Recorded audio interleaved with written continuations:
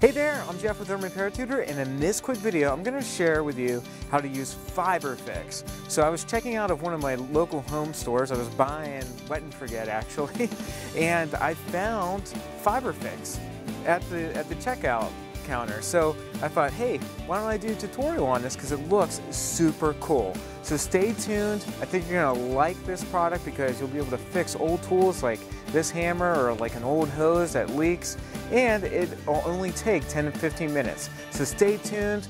Let's get to the tutorial. The reason why I want to use FiberFix is because I have my father-in-law's hammer here, and unfortunately I broke it.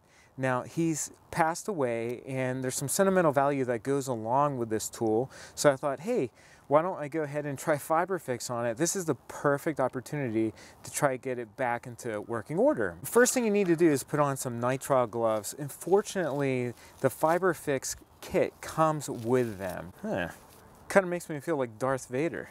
Or Luke Skywalker, whichever you want to choose. You'll need to get yourself some lukewarm water. So I decided to put some water in this mud pan. When you pull the FiberFix out of the box and tear open the packet that it comes in, you can already feel that it's sticky. So dip the FiberFix into this water for about 10 to 12 seconds. When you pull it out of the water, you want to squeeze it like a sponge and get most of the water off the FiberFix. You'll want to apply the first layer of FiberFix over the worst part of the broken item that you have.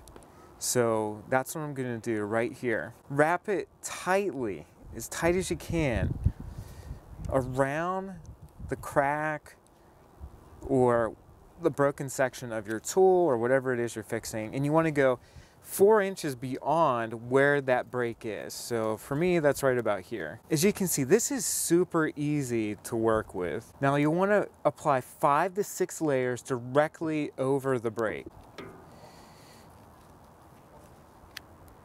There is glue in the FiberFix, so you want to smooth that out with your gloves.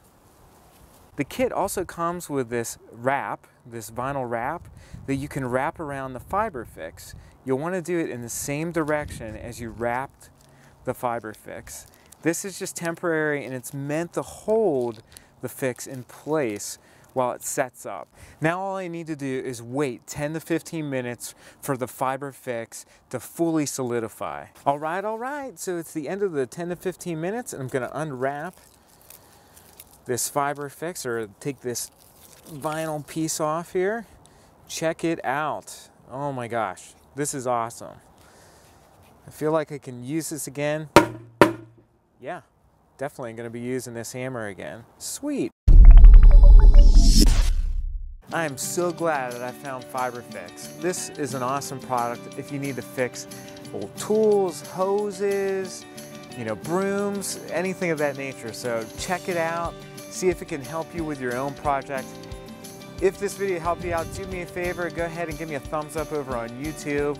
And remember that you can subscribe to my YouTube channel because every single Friday I come out with a new DIY video that's meant to help you out with your own project, make you feel less overwhelmed, and possibly save you some money. You can also sign up for my email newsletter. It's over at homerepairtutor.com, and you get one every single Friday, chock full of tips and tricks. So until the next video, I hope you have a great day.